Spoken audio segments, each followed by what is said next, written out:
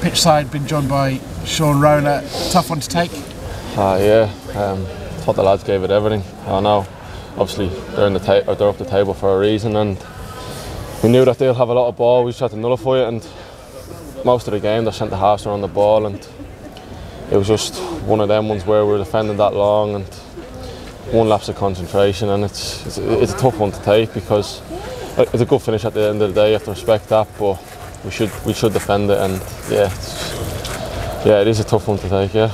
It felt like going down to 10 men probably increased the pressure on you. Yeah, of course it's gonna.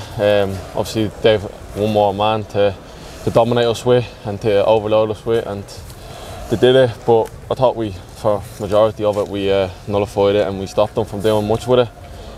They got crosses in, or we stopped a lot of crosses coming in the box, and we put bodies on the line and everything, and it was just that one cross and it came in. But look, all credit goes to the lads. Like, we put it all in, and like they gave it their all, and yeah, it was just one of them days.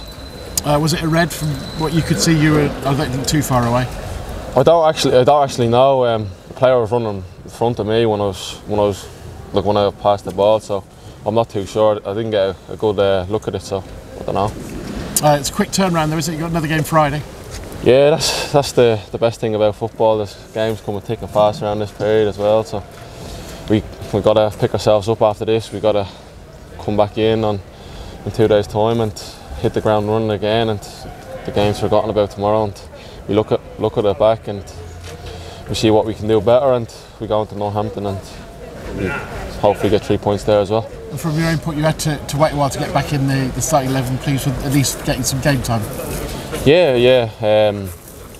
Obviously I was hard on myself. Obviously I got injured when I come back from international duty, came back and probably didn't play as well as I wanted to against Accrington, which I knew I was going to be left out of the team. So it was just about putting the graft in and training and not letting the head slip. And once I do get my opportunity, and I did today, and hopefully I can stay in the team. But the lads have been excellent when I've not been in the team as well. So all credit goes to them as well.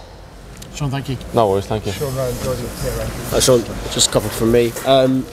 Looking at the game sort of without taking the red card into consideration, especially first half, you mentioned both their centre halves had a lot of the ball. Did you feel comfortable with how the game sort of really started first half? Oh yeah, 100%. They got a lot of deep crosses in, I'd say.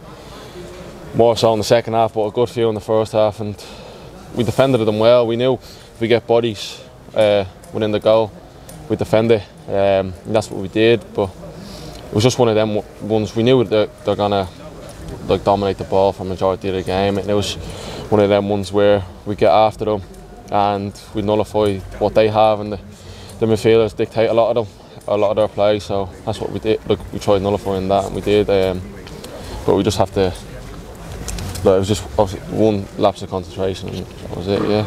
And whilst it wasn't the result that you guys wanted, it's still nice to play in front of a crowd that's over 10,000. Oh yeah, the crowd was unbelievable. I've played in some very good crowds here. I've been here nearly 5 years, and I've seen some very good crowds, and that was up there.